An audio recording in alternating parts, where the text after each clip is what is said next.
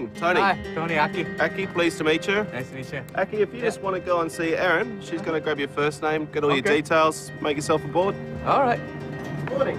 Hi, good morning. Let's come aboard. Throw your shoes into the blue tub. This story is about diving on the Great Barrier Reef.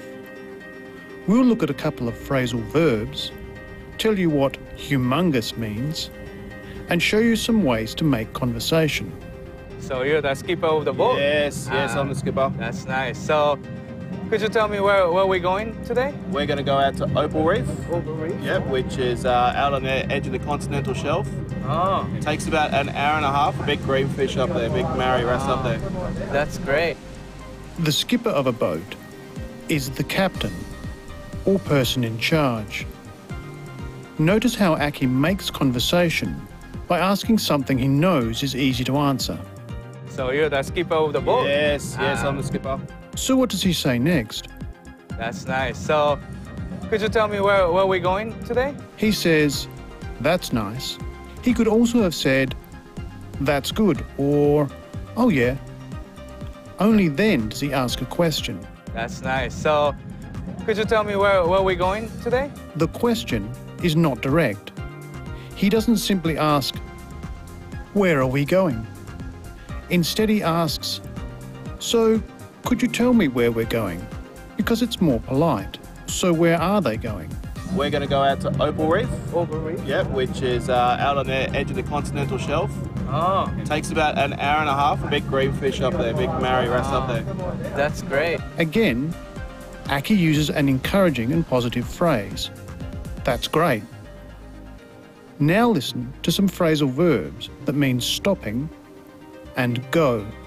Now, the site we're pulling up to is called Snow. It stands for South North Opal. As you can see, we're just turning the back of the boat around, so all the coral will be right out the back there for you. So all you have to do is head off down the back of the boat, jump in the water, the coral will be right there. Pulling up is stopping. Now, the site we're pulling up to is called Snow. It stands for South North Opal.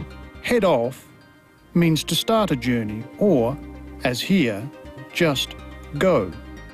As you can see, we're just turning the back of the boat around, so all the coral will be right out the back there for you. So all you have to do is head off down the back of the boat, jump in the water, the coral will be right there. Now what does Aki do when he dives in? Well, when I go dive, hold my breath and go under the water and swim with fish. I can see the coral and fish, and just swim with them is just soothe me. It's almost like I feel like I'm part of it, He holds his breath. He doesn't breathe.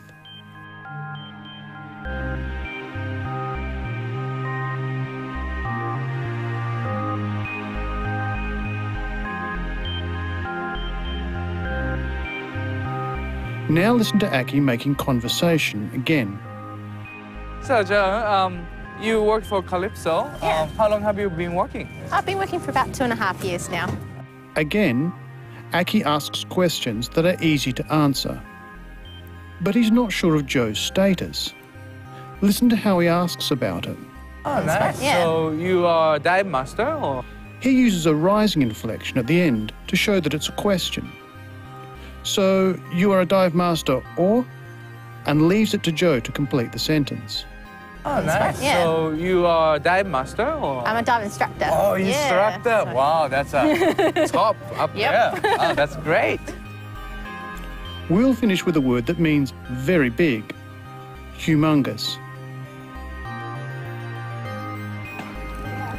Woo! That was great. The coral was like a flower. It's a different colors of a garden.